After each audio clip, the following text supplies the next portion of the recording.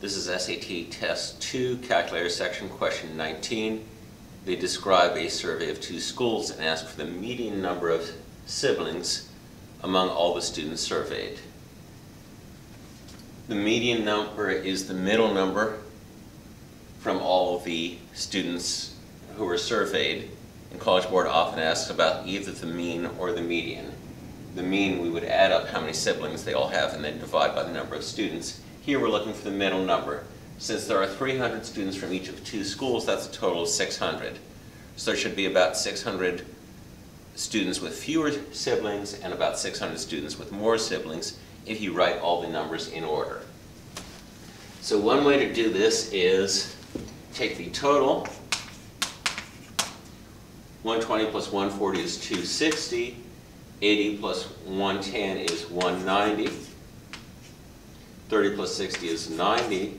30 plus 10 is 40. And 10 plus 10 is 20. The median number should have actually 300 values below, 300 values above. It's midway between the two middle numbers.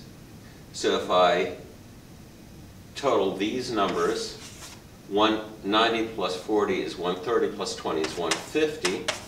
So the median can't be here because I won't have 300 values less. The median can't be 0 because I won't have 3 values.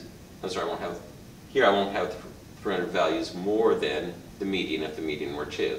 If the median were 0, I don't have 300 values less than even the last 0 on the list if I list them in order. So the median has to be in the middle because 260 plus 190 is 350. So the 300th value is 1, and 150 plus 190 is 340. So the 300th value from the largest is also 1. So median equals 1. If you have trouble finding the median, you can also put these into Stat, Edit, and then you'll come up with List 1 and List 2. And for List 1, you can put the number of siblings. And for List 2, the frequency. How many total have 0 siblings?